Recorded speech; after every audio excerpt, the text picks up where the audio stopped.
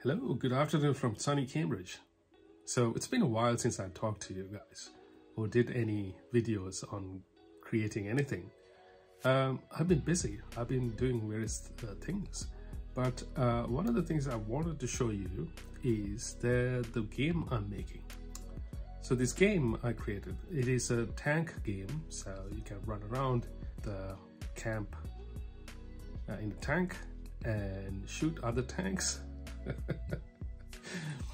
And there are a few bits that I can talk about. So in the coming weeks, I will take apart various different aspects of the game and show you how to create those things. So today, don't go away yet. Today I'm going to show you how to create terrain objects such as lakes, mountains, and things like that. This is a simple, very quick video. Hope you enjoy. Thank you. Hello. So this is an experiment to see if we can draw terrain objects like lakes and mountains and forests.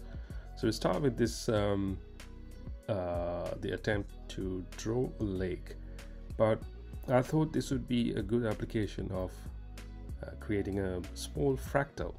So let's take a look at what we have here. A simple class with some initialization, and the work or the creation of or generation of the fractal happens in this class over here, this function over here. So it gets a position, a radius, and a list of terrain objects, and then does some bits, and then calls itself. And here's the exit condition.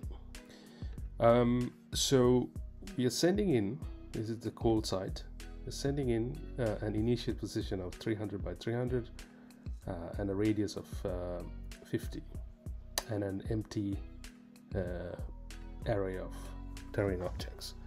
So let's see, by controlling the exit condition, we can go deeper and deeper into the fractal. So since we are sending in 50 as a radius, what this does is it creates a main object, which is a terrain object, using the position, radius, and the color.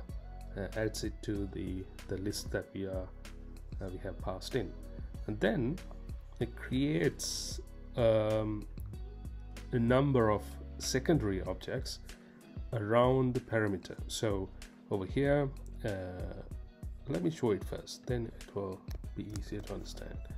Right now it is 40. Let's go down to something like 20,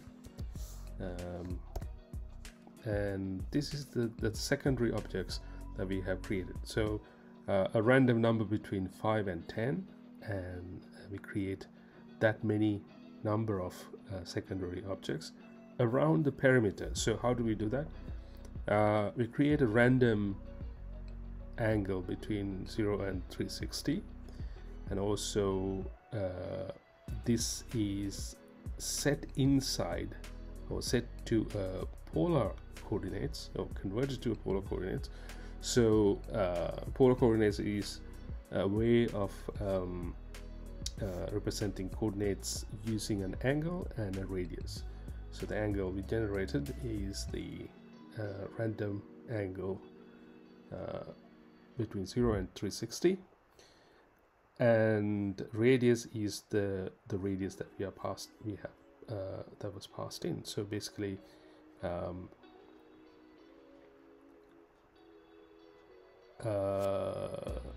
so what we are doing is that we are looking for an angle like that from the center of the current main object and creating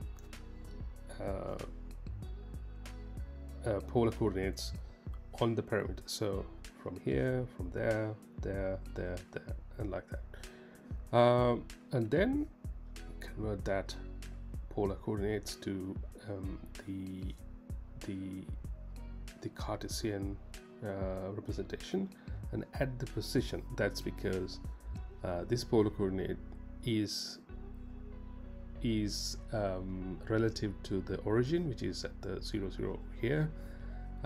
So we have to move it to the position where the main object is. So once we do that, we call generate again, or it's a recursive call, and this time what we do is we reduce the radius by half, and then call that again. So when we do that, we get a representation or a drawing like this. So if we go further down, let's say something like 10, then we should see three stages of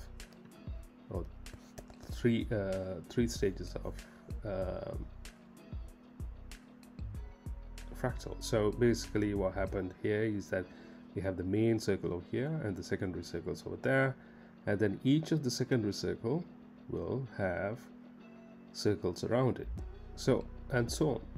So if we keep reducing this, then we would see a fractal like this. So this doesn't really look like a lake, so but it would be if we paint it properly. So let's do that. Now that looks somewhat like a lake from when you look from above. One more, and so on. So if we keep reducing this to, let's say, we would get more and more, I think, realistic looking lakes. Okay, go down to 1.